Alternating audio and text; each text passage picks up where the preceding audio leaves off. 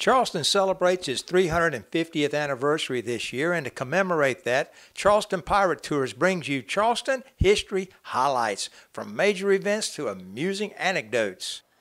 Hi, Sabrina Lavender from Charleston Pirate Tours here today to talk about tea.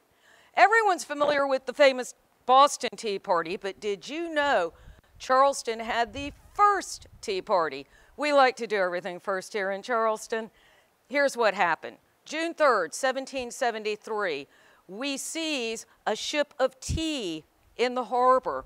And this is 13 days before the Boston Tea Party. However, unlike Bostonians, we didn't dump the tea in the harbor. No, we hid it in the cellar of the old Exchange building here in Charleston. And it stayed there for years. And then in 1776, we took that tea and sold it to finance our war effort. So here in Charleston, we had our tea and we drank it too. Happy birthday, Charleston.